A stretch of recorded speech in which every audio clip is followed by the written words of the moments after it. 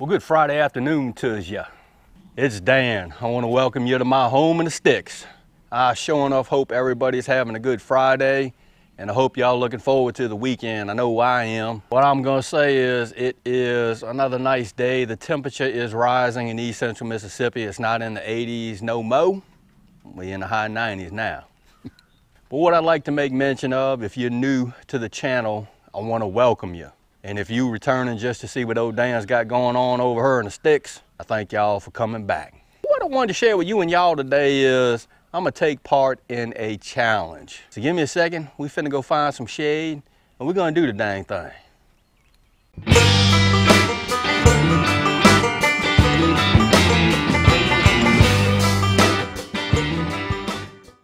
All right, you and y'all, let's talk about the challenge. Miss Linda over at PG Nano Farm actually did the challenge, and she left the challenge open to folks that want to take part in the challenge. It's a really good challenge, and I was like, yeah, I got to get in on this one. The name of the challenge is, Am I the Perfect Subscriber? What it is a series of 12 questions. Let's get into it. The first question is, do I subscribe to a channel right away, or do I watch a few videos first? More than likely, if I see a channel that sparks my interest, I'm just going to go ahead and give a couple of their videos a look just to see what they're about and see if what they do is in line with what I do. And naturally, I'm drawn to channels that do a lot of cooking and gardening and some homesteading stuff. So I normally watch a few videos before I subscribe to the channel. The second question is, does the make sure you subscribe mantra ever sway me from subscribing? No, not really.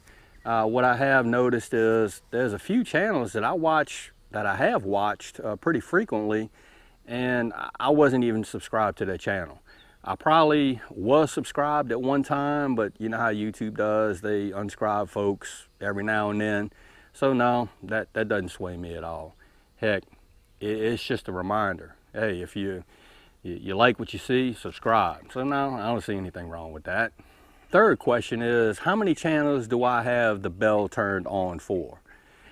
Quite a few. There's quite a few channels that I watch and follow that I have been following for quite a long time, and I have the bells turned on for that because I just like to keep up to date with what folks are doing. Sometimes I can't watch the videos right then and there, but I get around to it. So I have several. I couldn't put a number on it, but I have several channels that I have the bell turned on for. Fourth question is, do I watch every video from my subscription list or just my favorites? That's a tough one. I try to watch as many videos as I can because I follow a lot of channels. Yes, I do have quite a few favorite channels that whenever I see that they have something uploaded, something new that they've uploaded, yeah, I'm right on it because I want to watch it. So that's kind of a hard one. It's I'm gonna say half and half. The fifth question is, how many channels do I never miss an upload for, no matter how busy I am? Yeah, that's gonna be probably the same as question number 4.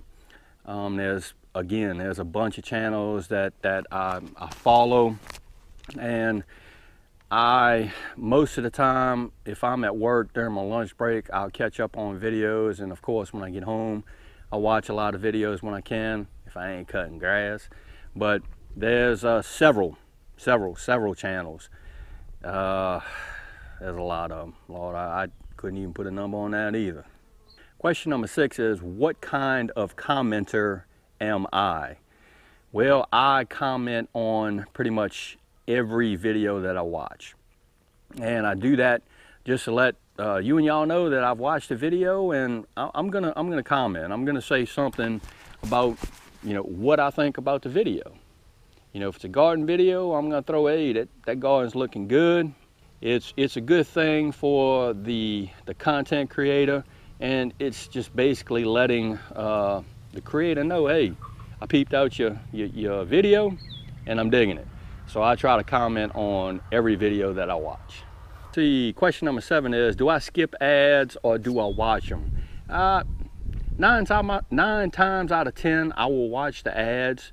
except when you get those 4 and 5 minute ads. No, I'll skip through those. But just the regular ads, yeah, I'll watch them. And I think there's like 2 ads now most of the time on YouTube now for the creators. Question number 8. Do you speed up videos? Every now and then I will. What I have found is sometimes, especially if I'm at work or during my lunch break or something like that, and I'm watching a video, I may make it, and let's just say, just for shoots and giggles, it's a 10-minute video, and I'm probably at the 5-minute mark, and I have to get up and go do something. So most of the times I'll just pause it and go do what I have to do and come back to the video.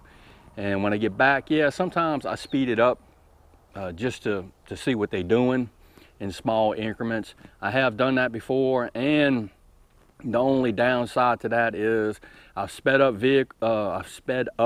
videos, and the little section that I speed up, somebody might have mentioned my channel, or they might have said something to me. Hey Dan, check out these pepper plants, and I missed that. So yeah, I've done that before. I try not to do it, but yeah, I'm not gonna lie, I have done it. See, question number 9. Do I ever click affiliate links or use affiliate codes? No, I can't say that I have. I'm just, I don't have money like that to look at some of the affiliate stuff. What I have done is some channels have like Amazon pages where they show off the gear that they use. I don't know if that pertains to that, but I have clicked on those before just to see what kind of gear the channel's using, or some of their garden equipment. So I don't know if that applies, but yeah, I have done it once or twice. Question number 10 is, what's my preference when it comes to video length? What's my sweet spot? I try to keep my videos around 7-8 minutes long, something like that. I actually have, I think I have a few videos that have, especially when I first started, that 16-17 minutes long. I try not to do that. I guess it's all about, you know, that's on the creator, but it's just however long you want your video to be. If you have, you know, something that you want to put out there and it takes you 20 minutes to do it, well, so be it. So, but my sweet spot's probably around 7 to 8 minutes as far as video length. Question number 11. Do I thumbs up most videos? Yes, I do. Any channel that I'm subscribed to, I certainly will thumbs up the videos because that's what I do.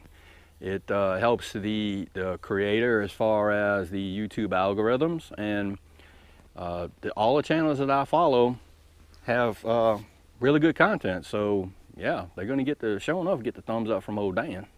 Question number 12. Do I ever thumbs down a video? No,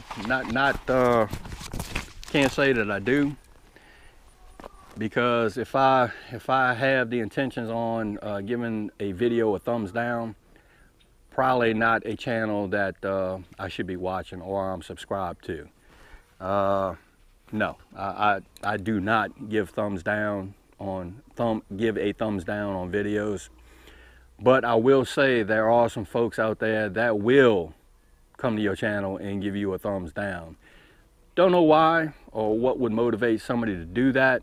I guess it's just something that they enjoy doing. Don't know. I've had quite a few people, you know, comment on some of my videos. Hey, Dan, boy, you sure been getting a lot of thumbs down here lately.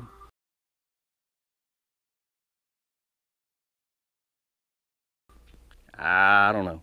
It's just some folks out there enjoy doing that. Don't know. But that's okay. You came to my channel. You gave me a thumbs down. Maybe it's a view. Right, there you have it, y'all. That was a challenge. Am I the perfect subscriber? Again, Miss Linda over at PG Nano Farm, thank you for the challenge that you took part in, and just leaving it open for folks that might want to take part in the challenge. I'm going to follow the same suit. If you want to take part in the challenge, heck, do your video. I'd love to see what you and y'all have to say about it.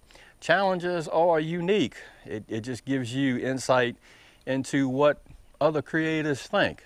And I think it's a good thing. If you like this video, go on and give it a thumbs up. They help. If you haven't subscribed to the Homeless Sticks channel, Lord of mercy, y'all need to come on over, give me a look. Because I'm always doing stuff. Really.